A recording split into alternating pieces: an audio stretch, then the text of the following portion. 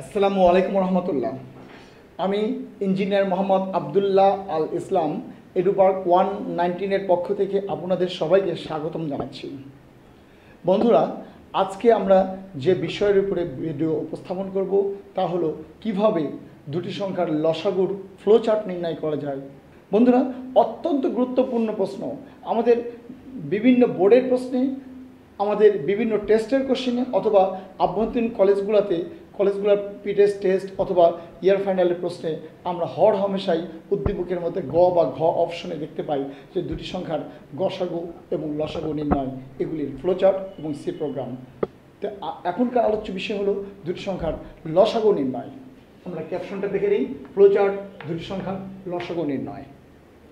বন্ধুরা, লসাগু নির্ণয় করার ফ্লোচার্ট উপস্থাপন করার আগে আমি আপনাদেরকে অবশ্যই সাধারণ ম্যাথের বা সাধারণ গণিতের কিছু বেসিক আলোচনা করে নিতে চাই এবং ছোটো ক্লাসে করে আসা সেই আলোচনাটাকে একটু শানিত করে নিতে চাই, যেন আমাদের ভিডিওটি বুঝতে আপনাদের সহজ হয়।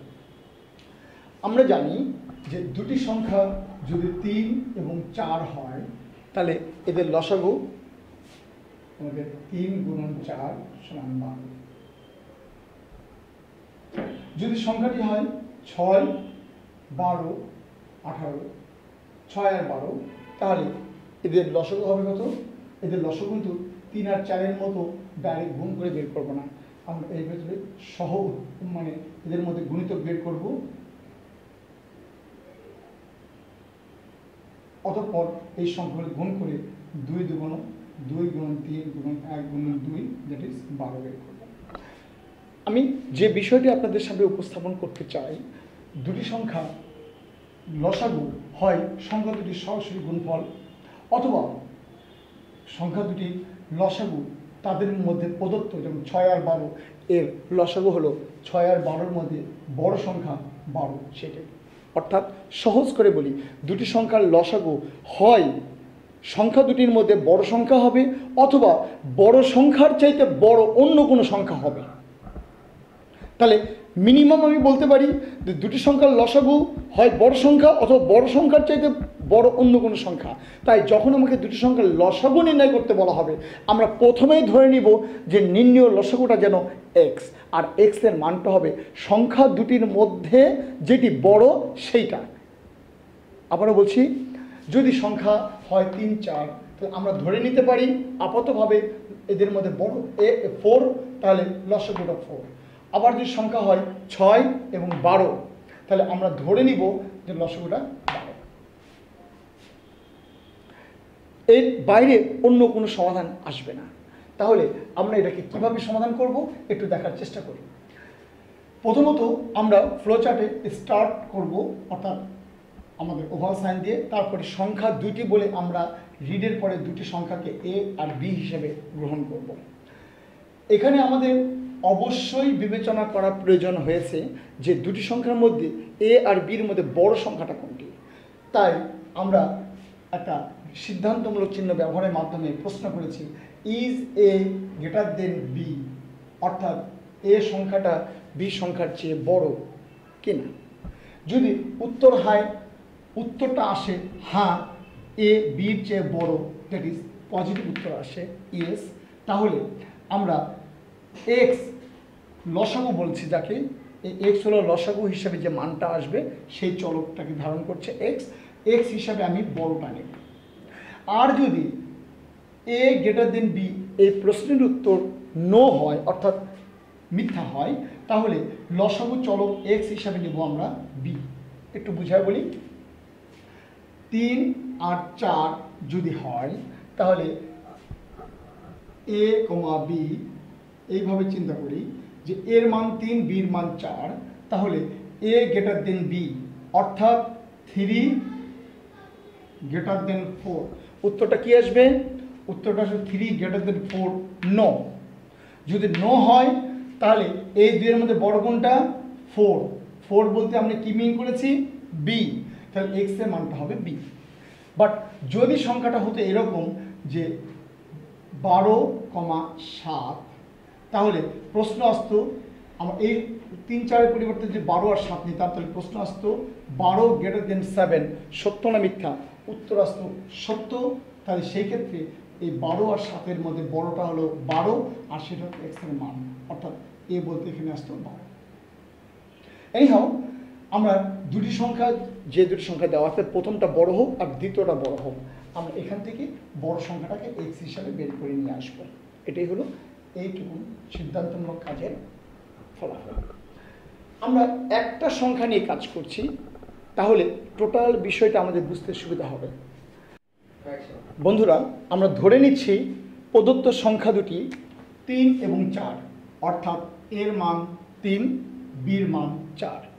এটার জন্য আমরা পুরো ফ্লোচার্টটা বুঝবো, তাহলে আমাদের বিষয়টা সহজ হবে। সেক্ষেত্রে এর মান 3, বির মান 4, a > b, এই উত্তরটা হবে নো। নো মানে x = হবে b।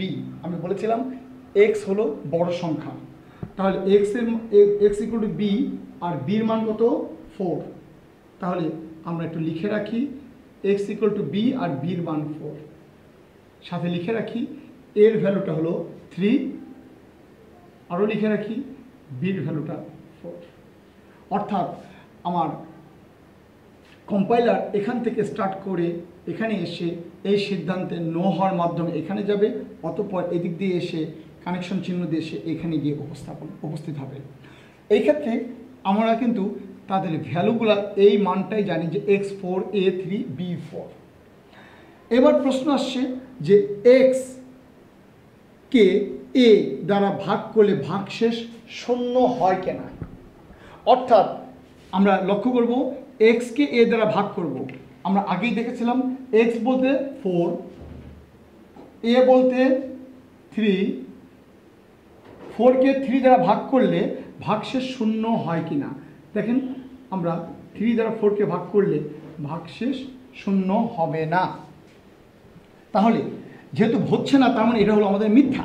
মিথ্যা হওয়ার জন্য আমরা এখান থেকে ডিসিশন চিহ্ন থেকে এই পথ অনুসরণ করে কানেকশন চিহ্ন দিয়ে আমরা এই দিকে যাব, গিয়ে আমরা এই প্রসেসিং চিহ্নে আসব। এখানে আমার মনে রাখতে হবে যে সমান চিহ্নের বামে এক্স আছে, ডানে এক্স আছে। সমান চিহ্নের ডানের এক্সটার ভ্যালু হবে পূর্বের ভ্যালু, আর সমান চিহ্নের বামে যে এক্স আছে এর মান হবে নতুন ভ্যালু। বন্ধুরা, আগেই আলোচনা করা হয়েছিল এবং লিখে রেখেছি এক্স এর মান হলো 4। তো এক্স এর মান 4, তার সাথে 1 যোগ হবে, তার মানে এই এক্স এর মানটা 4 আর 1 যোগ হয়ে এই এক্স এর মানটা হবে 5। তারপরে কম্পাইলার এই পথ অনুসরণ করে এই কানেকশন চিহ্নের মাধ্যমে আবার নিচে যাবে। বন্ধুরা, এইবার কিন্তু এক্স এর মান পরিবর্তিত হয়ে 4 থেকে 5 হয়েছে, বাট এর মান কিন্তু কোনো পরিবর্তন হয় নাই, অর্থাৎ আগের ভ্যালু 3 রয়ে গেছে। তাহলে এবার প্রশ্ন আসবে এক্স পার্সেন্টেজ এ, অর্থাৎ এক্স বলতে 5, 5কে 3 দ্বারা ভাগ করলে ভাগশেষ শূন্য হয় কি না। উত্তরটা হলো না। এবারও আমার ভাগশেষ শূন্য হলো না। হলো না মানে নো, আর নো মানে পূর্বের মতো পথ অনুসরণ করে আবার এখানে আসবে। এসে আগে যেখানে এক্স এর মান ছিল 4, এখন এক্স এর মানটা বসাবে সে 5, আর নতুন ভ্যালু 1 যোগ করে এই এক্স এর মান হবে 6। 6 হওয়ার মাধ্যমে সে আবার এই পথ অনুসরণ করে এক্স এর মান 6, এর মান 3, এক্স এর মান 6, এর মান 3, অর্থাৎ 6কে 3 দ্বারা ভাগ করলে নিঃশেষে বিভাজিত হয়। এই ক্ষেত্রে এই শর্তটা সত্য হওয়ার জন্য সে ইএস পথ অনুসরণ করবে। ইএস পথ অনুসরণ করে এক্স এর ভ্যালু, বন্ধুরা আমরা মনে রাখবো 6, কিন্তু বির ভ্যালু কিন্তু 4। তাহলে এইবার এই শর্তে এসে এক্স 6কে বি 4 দ্বারা ভাগ করা হবে, অর্থাৎ আমরা লক্ষ্য করব 6/4 এইটা 0 কিনা। উত্তর না, কারণ 4 দ্বারা 6কে ভাগ করলে একবার যাবে এবং ভাগশেষ 2 থাকে। তাহলে বন্ধুরা, প্রথম শর্ত সত্য হওয়ার সাপেক্ষে ইএস পথ অনুসরণ করে সে দ্বিতীয় শর্ত সার্টিফাই করে কিনা তার টেস্ট করেছে, এবং সেখানে সে নো পেয়েছে। নো পাওয়ার জন্য সে আবার একই পথ অনুসরণ করে সে কী করবে, কানেকশন চিহ্নের মাধ্যমে এই পথ দিয়ে অনুসরণ এখানে যাবে। কখনো এখান থেকে এই দিকে যাবে না, কারণ এই শর্তের চিহ্ন ছিল নিচ দিকে, এই শর্তের চিহ্ন ছিল নিচ দিকে, অর্থাৎ এই কানেকশনে এদিক থেকে ডাটা আসবে আর শুধু এদিক দিয়ে ডাটা বেরোবে। তাহলে এখান থেকে এক্সের মানটা সত্য না হওয়ার জন্য, এই শর্তটা সত্য না হওয়ার জন্য এই পথ অনুসরণ করে এখানে আসবে। বন্ধুরা, এক্সের আমরা আগের মান পেয়েছিলাম 6, 6-এর সাথে 1 যোগ করলে নতুন এক্স হবে 7, 7 হয়ে সে আবার এখানে যাবে। এবার আবার প্রশ্ন আসবে 7কে এ বলতে 3, 7কে 3 দ্বারা ভাগ করলে ভাগশেষ 0 হয় কিনা? উত্তর না। তাহলে আবার নো, আবার এই পথ অনুসরণ করবে, 1 যোগ হয়ে 8, 8কে 3 দ্বারা ভাগ করলে নিঃশেষে বিভাজিত কিনা? উত্তর নো। তারপরে আরেকবার অনুসরণ করে এখানে 9 হবে, 9কে 3 দ্বারা ভাগ করলে ভাগশেষ 0 হয় কিনা? উত্তর হ্যাঁ। হ্যাঁ হওয়ার জন্য সে আবার ইয়েস পথ অনুসরণ করে দ্বিতীয় শর্তকে সত্য কিনা তা যাচাই করবে, কিন্তু এক্সের মান 9 আর বির মান 4, তাহলে 9কে 4 দ্বারা ভাগ করলে বন্ধুরা ভাগশেষ 0 হয় না। 9কে 4 দ্বারা ভাগ করলে ভাগশেষ 0 হয় না, অর্থাৎ শর্তের উত্তরটা নো। আবার এই নোর জন্য এই পথ অনুসরণ করে সে এখানে এসে এক্সের মান 9 যোগ 1 10 করবে, 10 করার পর আবার এখানে যাবে, গিয়ে এক্সের মান 10 আর এর মান 3, 10কে 3 দ্বারা ভাগ করলে ভাগশেষ 0 হয় না, বিধায় নো। আবার যাবে এক্সের মান 1 বাড়িয়ে 11 হবে, 11 ভাগ 3 এ বলতে 3, ভাগশেষ 0 নয়। আবার নিচ দিয়ে অনুসরণ করে উপরে যাবে, 1 যোগ করে হবে 12, এক্সের মান যখন 12 হলো বন্ধুরা লক্ষ্য করি এক্সের মান 12, এর মান 3, 12কে 3 দ্বারা ভাগ করলে ভাগশেষ 0 হয়, ভাগশেষ 0 হয়। তার মানে শর্তের উত্তর ইয়েস। অতঃপর ওই এক্সের মান 12 আর বির মান 4, এক্সের মান 12, বির মান 4, তার জন্য আমাদের ভাগশেষ কি 0 হবে, অর্থাৎ দ্বিতীয় শর্ত ওকে হবে, ইয়েস হবে। তাই দ্বিতীয় শর্ত প্রথম শর্ত দ্বিতীয় শর্ত দুটো শর্তই যখন সত্য হবে তখন কম্পাইলার প্রিন্ট করবে এলসিএম, লোয়েস্ট কমন মাল্টিপ্লিকেশন, সেটা হলো এক্স, আর এক্সের ভ্যালুটা ছিল 12, অর্থাৎ 3 এবং 4 নিয়ে যদি আমরা লসগু নির্ণয় করতে চাই, লসগুর উত্তরটা কম্পিউটার বের করে দিয়েছে 12, আর আমরাও খুব সামান্য জ্ঞান নিয়েও বলতে পারি 3 আর 4-এর লসগুটা হলো 12। আশা করি আপনারা সবাই বুঝতে পেরেছেন। বন্ধুরা, আপনাদের জন্য একটা সহজ করে বলে দিতে পারি, এখানে আপনাদেরকে অনেকটা কঠিন মনে হতে পারে অনেকের জন্য, সেই ক্ষেত্রে আমরা এই চিত্রটাকে সহজ করে এই দুটো শর্ত একসাথে দিলে বিষয়টা একটু সহজ হতো। আমরা আপনাকে সেটাও করে দেখানোর চেষ্টা করছি, একটু লক্ষ্য করবেন। সেক্ষেত্রে এই সিদ্ধান্তমূলক চিহ্নটা একটু বড় করে রাখবেন এবং এই দুটো জিনিসকে একসাথে লিখবেন।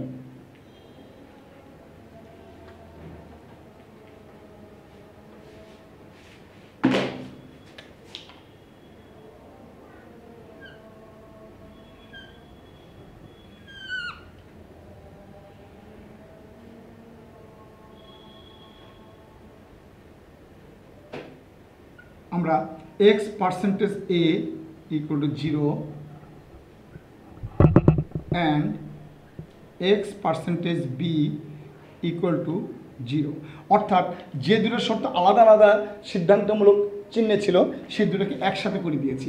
এই ক্ষেত্রে কম্পাইলার চিন্তা করবে এক্সের মান নিয়ে এসে প্রথম এর মান দিয়ে ভাগ করে দেখবে সেটা 0 কিনা, আর দুটা অ্যাম্পারসেন্ট ব্যবহার করেছে, দুটো অ্যাম্পারসেন্ট অর্থ হলো এবং ওই এক্সের ভ্যালুকে দ্বিতীয় মান দিয়ে বা সংখ্যা দ্বারা ভাগ করে সে 0 হয় কিনা। দুটোই যদি একসাথে 0 হয়, যদি ইয়েস হয় তাহলে কম্পাইলার ডাইরেক্ট লিখে দিবে যে প্রিন্ট এলসিএম এক্স, আর যদি নো হয় তাহলে আগের মতো সে প্রতিবার 1 1 করে বাড়বে এবং x equal to x plus 1 এই শর্ত থেকে সে মানটা বাড়িয়ে নেবে। আমরা যদি আগের চিত্রের জায়গায় এই ফ্লোচার্টটা অঙ্কন করে দিই তাও আমাদের পুরা নাম্বার পাবো এবং আমরা লসাগুর ফ্লোচার্ট হিসেবে এটাকে পরীক্ষা খাতায় লিখে দিয়ে পূর্ণ নাম্বার পাবো ইনশাআল্লাহ। বন্ধুরা, আমার এই ভিডিওটি যদি আপনাদের ভালো লাগে তাহলে লাইক, শেয়ার, কমেন্ট এবং সাবস্ক্রাইব করতে ভুল করবেন না। আপনি নিজে করবেন এবং আপনার কাছের এবং প্রিয় বন্ধুকে করতে বলবেন।